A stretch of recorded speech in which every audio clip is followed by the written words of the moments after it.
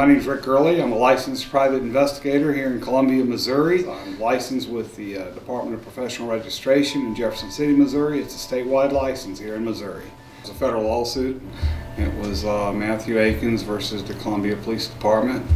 The attorney in the case for Mr. Akins was Stephen Wyse. And Mr. Wyse asked me to pick up a subpoena and serve it on a couple of members of the police department to produce documents. I'll tell you this, I started service on March 28, 2016 at 1:15 p.m. That was the first time that Denise Shaw was notified. She stated that Schlude was in a meeting. On March 28, 2016 at 2:40, approximately an hour and 25 minutes later, I went back and Denise Shaw informed me that Schlude was still in a meeting in her office. And then her supervisor came out and said that Schlude was in a meeting off premises.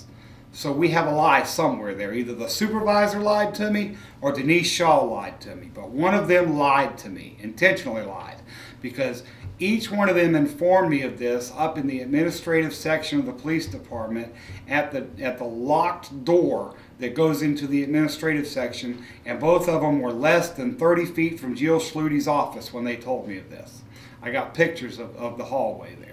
So after that at 3:15, I went to Steve Wyse's office and I asked him to issue a subpoena for Denise Shaw because I felt like she needed to account to the court as to why she was covering for Schlude and assisting her in intentionally avoiding a federal subpoena. So at 3:40 I went back. That's when I informed Denise Shaw that we had a subpoena for her. She communicated with me openly on the mic that it was her, that she was in the office, she knew she had a federal subpoena, she asked why, and when I told her because she needed to come to the court and explain why she was covering for Schlude, she ceased all communication there. I waited in that lobby until after 5 o'clock that afternoon. An officer came out and asked me to leave the lobby because he said it was closed.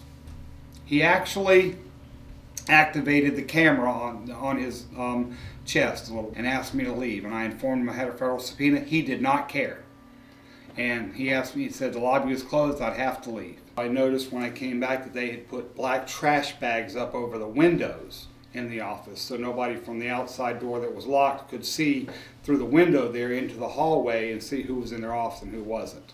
It was absolutely intentional. It was done while I was gone. Those bags weren't on that morning when I showed up.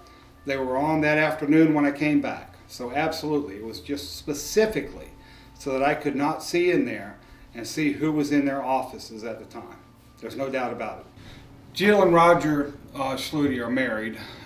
Roger's he's actually one of the defendants on this case in Matt Akins' federal lawsuit. Why don't you get your hand out of your pocket and walk on?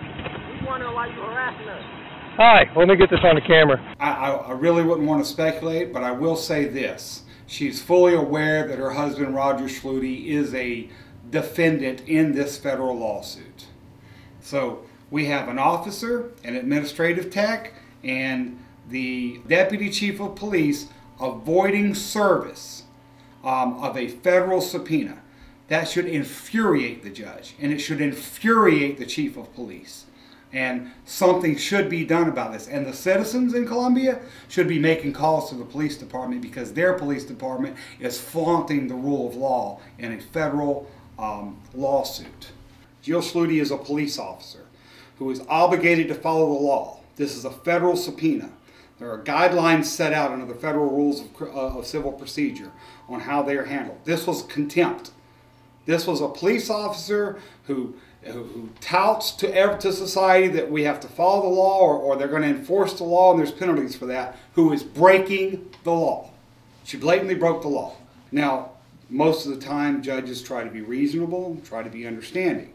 In this particular case, I believe that sanctions are called for because Jill admits that she knew I was in the building. She's admitted that in a deposition. She admits that she knew I was there to serve a federal subpoena. She admits that in the deposition. All right. She admits that she avoided service, that she did not come to the door. She admits that. So that's a willful and blatant violation of the civil rules of federal rules of civil procedure. And it should upset the judge.